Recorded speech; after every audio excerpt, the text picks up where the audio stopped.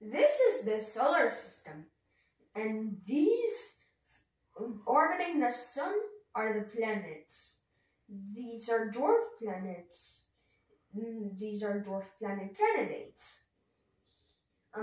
This yellow main sequence star is called the sun. Here, the closest planet to the sun. Here we have Mercury. Then we have the hottest planet, second closest, Venus. We have the third planet from the sun, planet Earth. We have another planet, or the planet called Mars. This dwarf planet located in the asteroid belt is Ceres. Ceres is located in the asteroid belt between Mars and Jupiter. Jupiter is the biggest planet in the solar system. Fifth planet from the sun has 4 rings.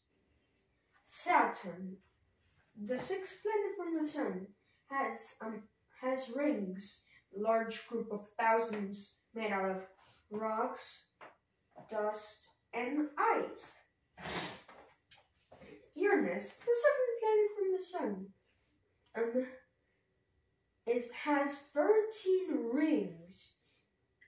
Its atmosphere is so thick that it's almost impossible to see anything. Neptune is the furthest planet from the sun. It has 6 rings. Uranus has 13. Neptune has 6. Here we are, the Kuiper Belt. 2 dwarf planet candidates and 3 dwarf planets. This we have here is Pluto. Further away from the sun, located in the Kuiper Belt, has 5 moons. Orcus, located in the Kuiper Belt alongside the Pluto, is also further away from the sun. Here we have, look what we have here, Haumea. Haumea, located far away from the sun between Orcus and the equator. Haumea is a dwarf planet with 1 ring, and here are the others. This one right here is Quater. Between Haumea and Makemake, also further away from the sun, a dwarf planet candidate with 2 rings. 1, 2. Makemake. Makemake between Quater and 2007 OR10, further away from the sun. Makemake is so bright that its only moon, MK2, is so close to Makemake.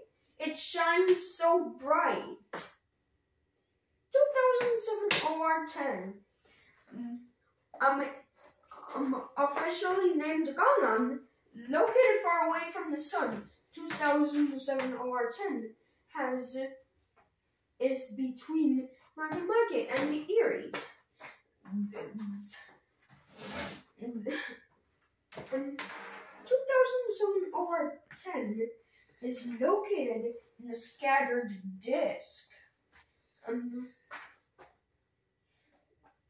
Eris is the furthest dwarf planet from the sun, between 2007 OR10 and Salacia. Earth has 1 moon, doesn't it? Salacia is a dwarf planet candidate further away from the sun. It has 1 moon.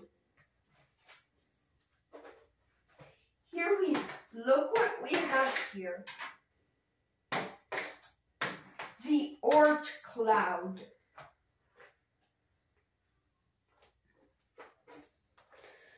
So this red one here is the Sedna, located super far away from the sun. Sedna is located between Salacia. Alright. Sedna has 0 moons. That means no moons. That means it's alone in the Oort cloud. But not just further away from the sun. It's dark in the night. The Goblin and Planet 9 is the furthest object from the sun. The Goblin is existable. Planet 9 is either existable or hypothetical. They both have no moons, but they're in the Oort cloud alongside the Sedna.